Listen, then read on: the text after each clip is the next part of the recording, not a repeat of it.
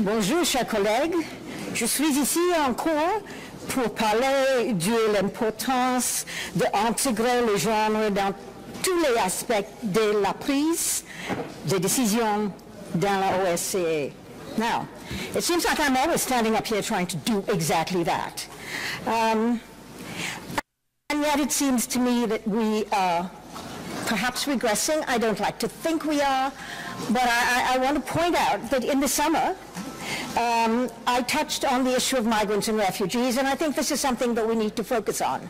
And so when I gave you a lot of data in the summer about how women and girls and children actually fare as migrants, I thought I would lay that down so that we can build on what we actually do about it, how we move forward on dealing with this issue. And I was a little disappointed that in December, in Hamburg, when the foreign ministers met, and they discussed, amongst other things, the issue of migrants and refugees, the word women was mentioned 3 times. One, in relation to the role of women in terrorism and violent extremism, and twice in relation to the role of women with small arms and light weapons.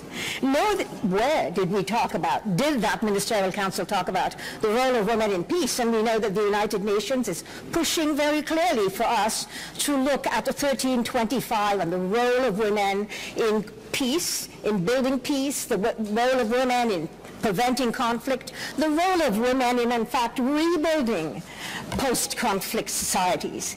And yet, that was not mentioned. These are things that women can do that will enhance security.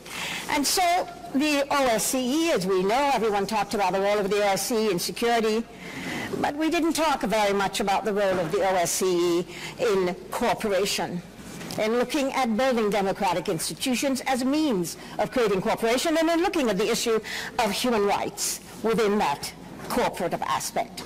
We know from studies and experience that the security issues of men and women and boys and girls are very different. We've talked about that. I laid down all the data for that in the last meeting that we had here.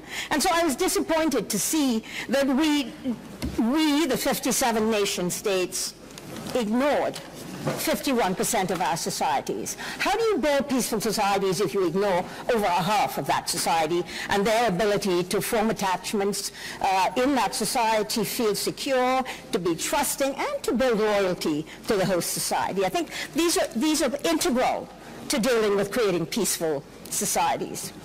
Now, on the 24th Ministerial Council will be in Vienna in December the 24th of 2017, and I want to strongly urge, and I'm asking you as members of Parliament, to urge your own ministers, your own foreign ministers in your nation states, to actually start to gender mainstream, to actually talk about the role of that 51% of our populations in moving to meet all of our objectives. I want you to insist on it at your government levels. And I want to thank Austria for its commitment as 2017 chairperson to commitment to the issue of gender. And I just wanted to point out, actually, a little bit bragging, that the 3 people who are speaking today are women. Isn't that wonderful? I don't think we would have seen that here a few years ago.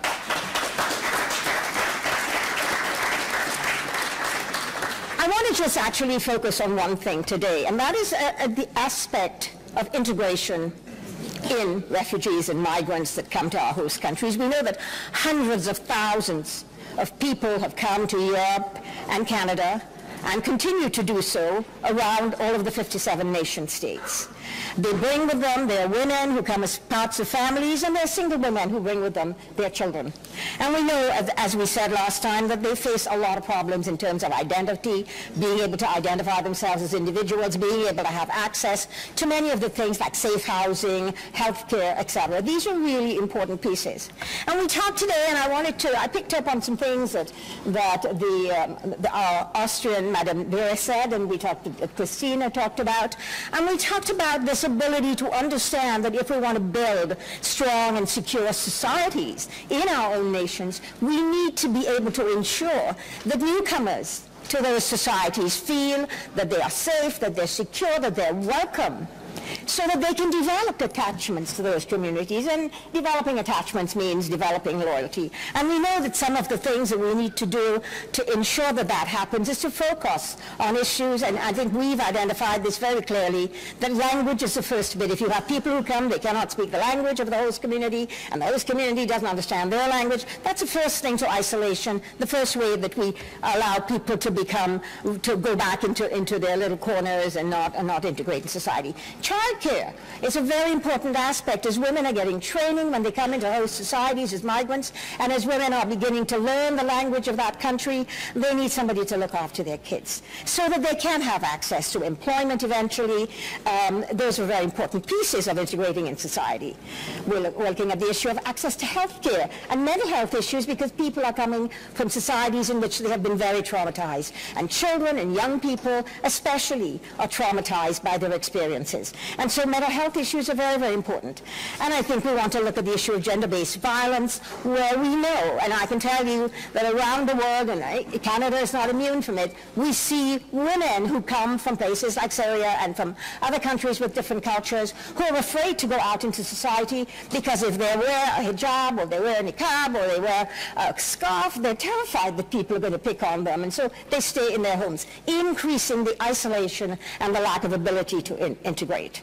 Human rights reports actually that there's some very important things that we need to look at as we integrate women and children into host societies. One is to ensure that they have legal status, and this is something that's very difficult to achieve for women and children who are especially lone women. To look at access to education, to housing, to training, and to employment so that they can integrate better into societies. And to look at the issue of family reunification wherever necessary. As we bring in migrants and refugees into our country, we need to ensure that we look at vulnerable communities and bringing families together and integrating families, because we all know from every country we come from that the family is at the heart of how we feel safe and how we build a new society. And so I want to focus on three of these areas very quickly in terms of looking at integration, and one of them is creating social networks.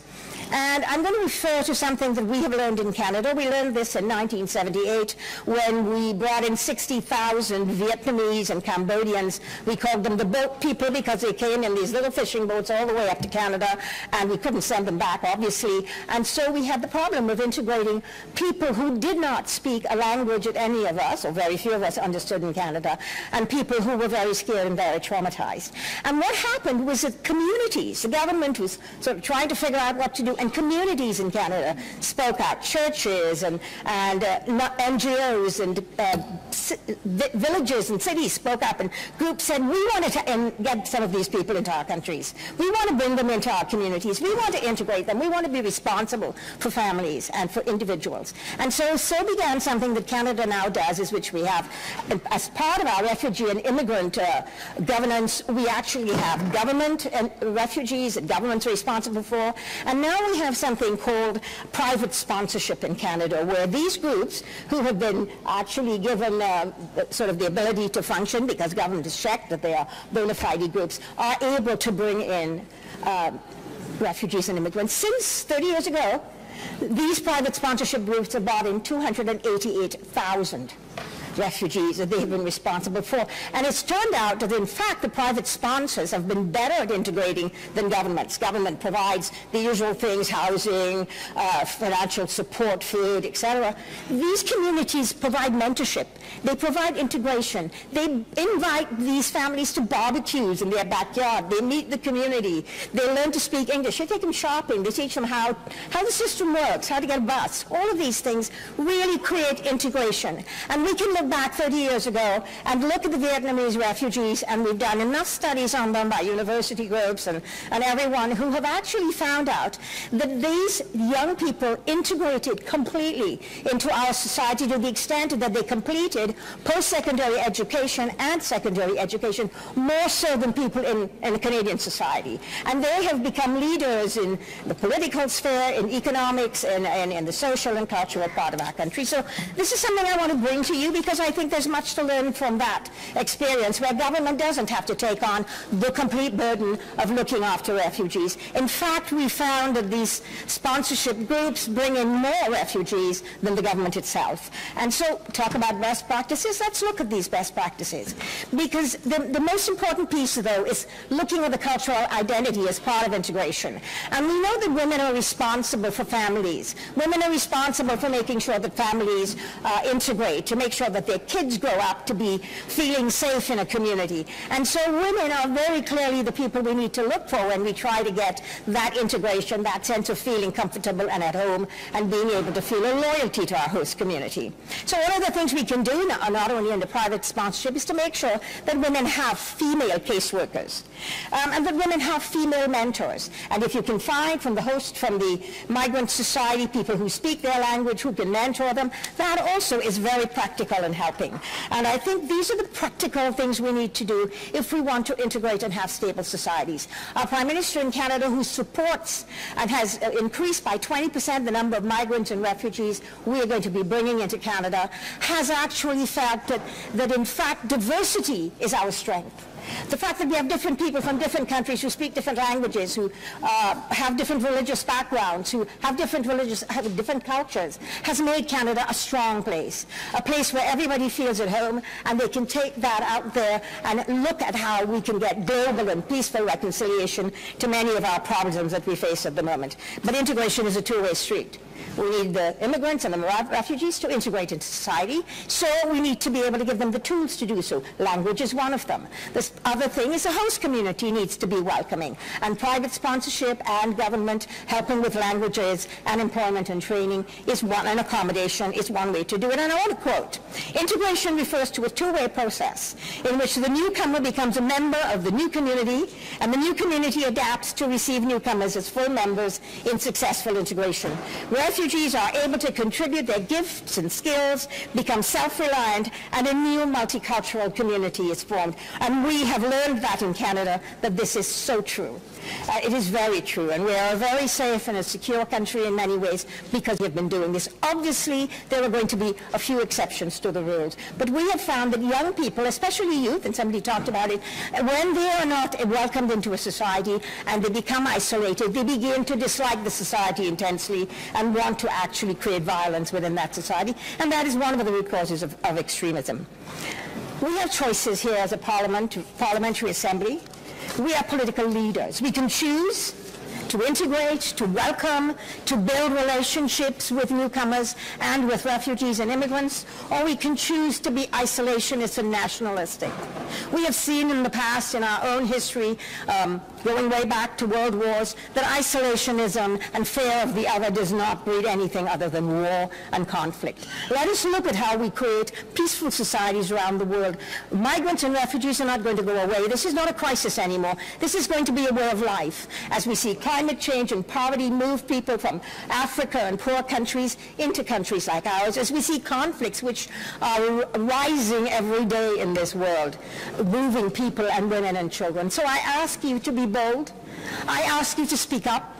I ask you to speak up in your parliaments. I ask you to talk to your governments and your foreign ministers. And let us begin to see a new way of looking at things. Integration is important, and let us do gender-based analysis and gender mainstreaming in everything that we do. Thanks very much.